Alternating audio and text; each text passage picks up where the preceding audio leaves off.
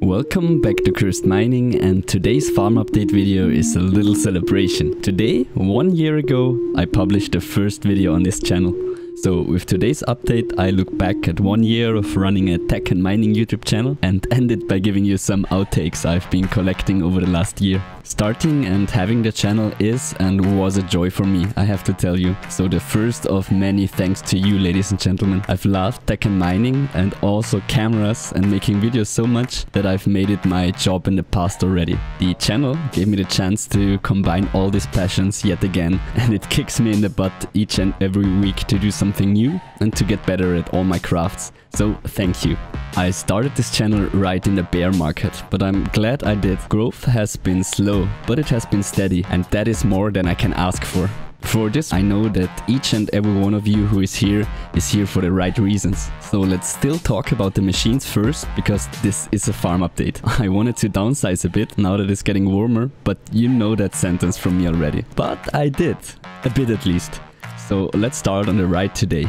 The Octominer. It shrank a bit. 11060 went to a friend of mine. In the last two videos, you heard my opinions about reliable computers in combination with crypto. So for a colleague, we were also doing a build of which I'll be uploading a video soon. Some more 10 series cards may leave also, but other than that, the Octominer is still rocking HiveOS and set on aeon. Moving on, I told you that the L3 Plus might be one of the first ASICs to go now at the end of winter, but I decided to keep it for a bit longer.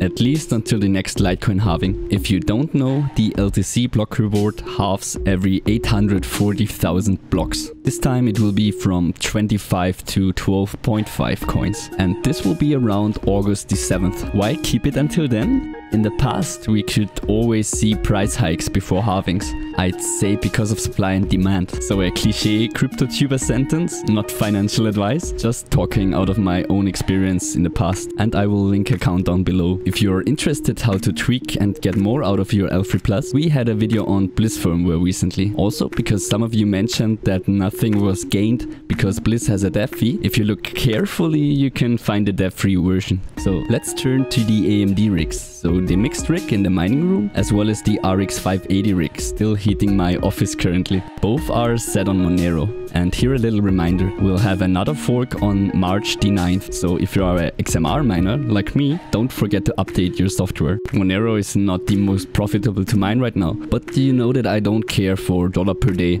but rather mine what I like to hodl. Monero is one of those projects. And yep, I know, I still owe you to finish up the second rig. Sorry about that delay, folks. Then we have the last two ASICs in a row. Firstly, the Baikal Giant Plus. This little beast surprises me over and over, because yet again, it is profitable after more than 2 years, so I still not regret to have kept onto it. Between ASIC miner value and NiceHash you can compare a bit, but of course this fluctuates, but still happy to have kept it. Last of the ASICs is the Z9 Mini. First, I wanted to tell you that it has gone to rank 1 of miners I'll probably sell soon. One reason for this is that I thought that I got all the videos and content out of it that I can, but just when writing this very script, I had a call with a friend who got a shout out on the channel once before. Greet Constantine, or Crypto MP Miner on Steemit. He was the one with the silent Z9 Mini Noctua setup, but never stopped to work on it. So the Maniac is at 13 decibel now. Yep, you heard right, 13 decibel Antminer, even though he pushed this machine to almost max overclock on normal firmware. If you're interested in how to achieve this, I will make a video about his setup if I ever manage to visit him in Germany. I hope to do so some point this year. But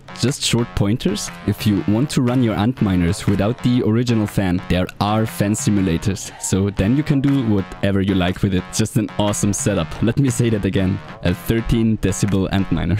So I won't talk PCs and CPU mining today because we had lots of content on that. In the Ryzen Switch video, I discuss what the PCs were mining and present a bit of my workflow. By the way, the change was more than necessary. You only recognize these things after the fact. In the USB mining department, the future bit Moonlanders are fine, and as the L3 Plus also on LTC. Here, also another video is still upcoming where we'll discuss the Gecko Science new pack. So that's already it with the miners. Last but not least, I got some outtakes for you. So another chance to say thank you for enduring my broken English. It were of course many more, but these were the ones I saved over some cat interruption footage. And also yes, I will think about the giveaway to celebrate as well. And I will update you as soon as I have an idea of something I did not already have before. So thank you again, cheers folks, and enjoy. Now just do everything you did before in reverse.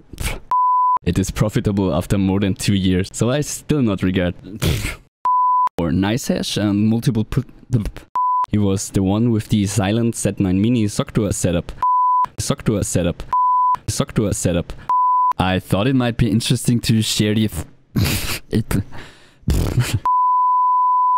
Lastly, that we end the video like we end all videos. I wish all the best to each and every one of you. Happy mining and bye!